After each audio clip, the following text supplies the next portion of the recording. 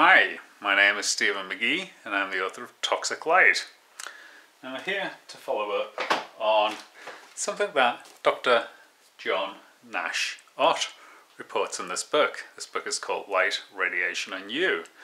And what he reports in this book is that he was able to significantly improve his health simply by changing out his glazing to ultraviolet transmitting plastic. And what we're looking at right now is we actually, on this side, we actually have a standard double glazed window.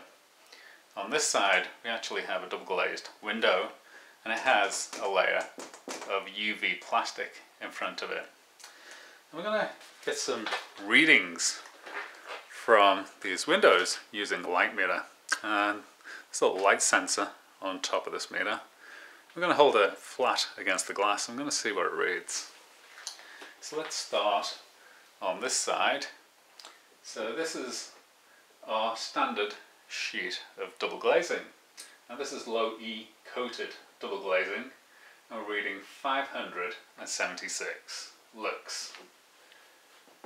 Now on this side we actually have double glazing and we also have a sheet of UV acrylic transmitting plastic.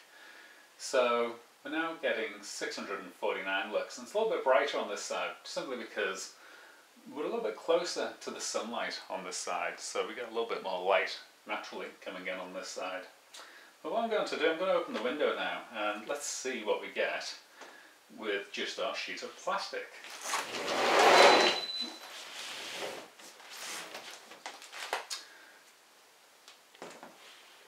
So this is just our sheet of UV plastic. We have an open window behind it and we're getting 1,000 lux through the plastic. And over on this side we're actually getting 396 lux.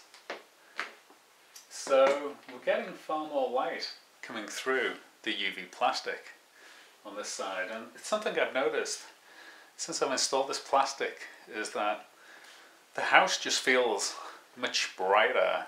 The colours inside the house are much more vibrant and the colours coming through the window are completely different, and you can see that if you compare the light on this side to the light on this side, it's very, very different.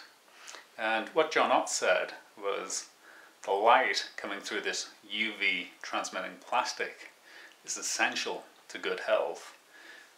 The light coming through this is actually harmful to human health, and the longer you're exposed to it, the sicker you're going to get, according to John Ott. And if you want to restore your health, you have to put this UV plastic in place. So I'm going to live for the next few months with my windows open with this UV plastic in place, letting light into my house. So my house is going to be filled with natural daylight. And I'm very, very interested to see if John Ott is correct in his observation that when you live in a house that has UV full spectrum transmitting plastic, you become very, very healthy. And as soon as I have any more information on this, I will post another video. I hope you enjoyed this presentation and I wish you the very best of health. Thank you.